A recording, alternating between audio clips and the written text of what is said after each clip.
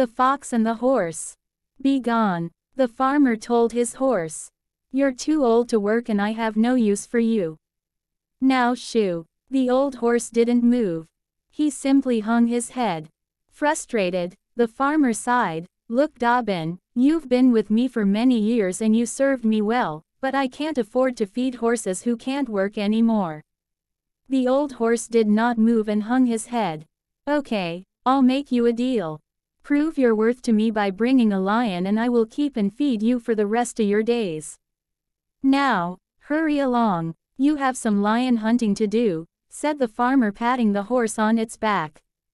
Dobbin moved slowly out of the field and into the forest. He wandered around until it grew dark, looking for a place to rest for the night.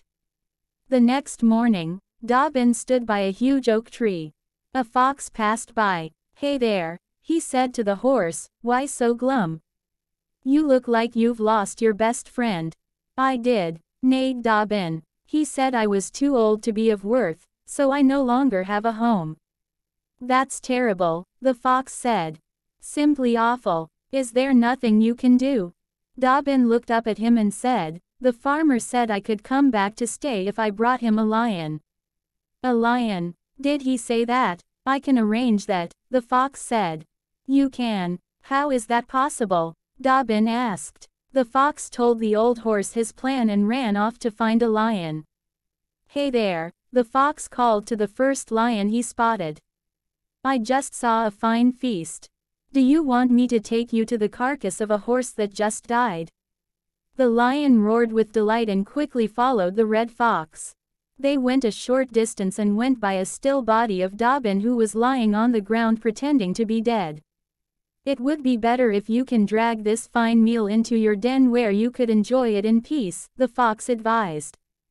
The lion agreed. I'll tie the horse's tail to you and you can drag him to your den, said the fox. The lion stretched out on the ground and waited as the fox secured the horse to him. Before he knew it, his legs were tied tightly together as well. Hey, what's going on? The lion roared. He struggled to free himself from the ropes.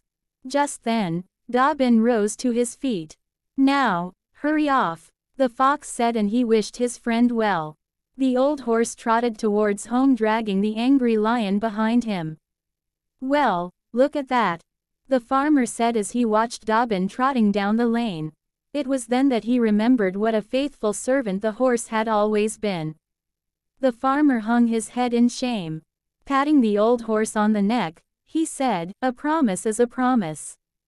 Let me cut this lion loose and you'll be free to live in the pasture where you'll have plenty to eat for the rest of your days. And so, the farmer had another mouth to feed. Old Dobbin had a forever home. The lion disappeared into the forest never to be seen again.